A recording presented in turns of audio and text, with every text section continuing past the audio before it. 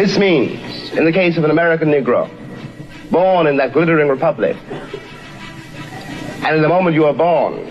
since you don't know any better, every stick and stone and every face is white,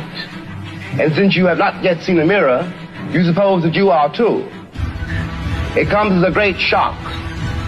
around the age of 5 or 6 or 7 to discover that the flag to which you have pledged allegiance, along with everybody else, has not pledged allegiance to you. It comes as a great shock to discover that Gary Cooper killing off the Indians when you were rooting for Gary Cooper, that the Indians were you, that the Indians were you,